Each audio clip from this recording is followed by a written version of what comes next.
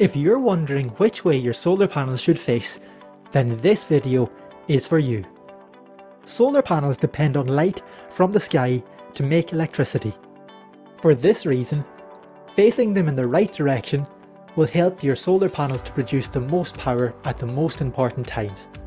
This video will explain why south is often, but not always, the best direction. The first thing to understand is that the more light your solar panels get, the more electricity they will produce. You might have heard that a south-facing garden gets more light than a north-facing garden. Well, it's the same for solar panels. Researchers have found that in Ireland, south-facing solar panels produce the most electricity. So why is south not always the best direction?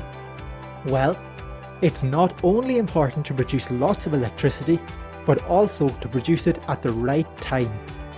East-facing panels produce the most power in the morning. On the other hand, west-facing panels produce most power in the evening. By combining east-facing and west-facing solar panels in one system, you can get high power output from early morning right through to late evening. This is ideal for people who work away from home during the day. These people generally need less power during the day while they're away at work, and much more power during the morning and the evening while they're at home.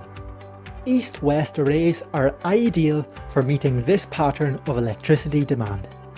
For a similar reason, east-west arrays are very popular with Irish dairy farmers. This is because power-hungry milking equipment is mostly used in the morning and the evening. South-facing PV systems still produce about 16% more power than east-west PV systems. However, boosting the power of an east-west to match a south-facing array can cost very little. The benefit of a better generation profile is often well worth this small added cost. On top of this, you can increase DC oversizing with an east-west system compared to a south-facing system. DC oversizing means using more than 3 kilowatts of solar panels with a 3 kilowatt inverter. You can do this with an east-west system because the panels will never all be at maximum output at any one time.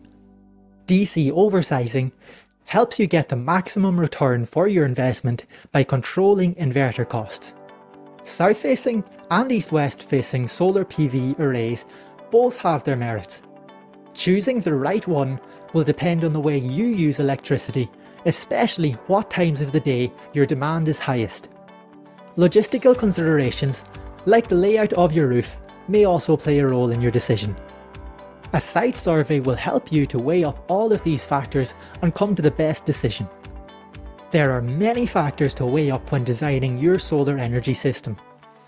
So make sure to subscribe to Energy D because we're working on many more videos about solar energy in Ireland.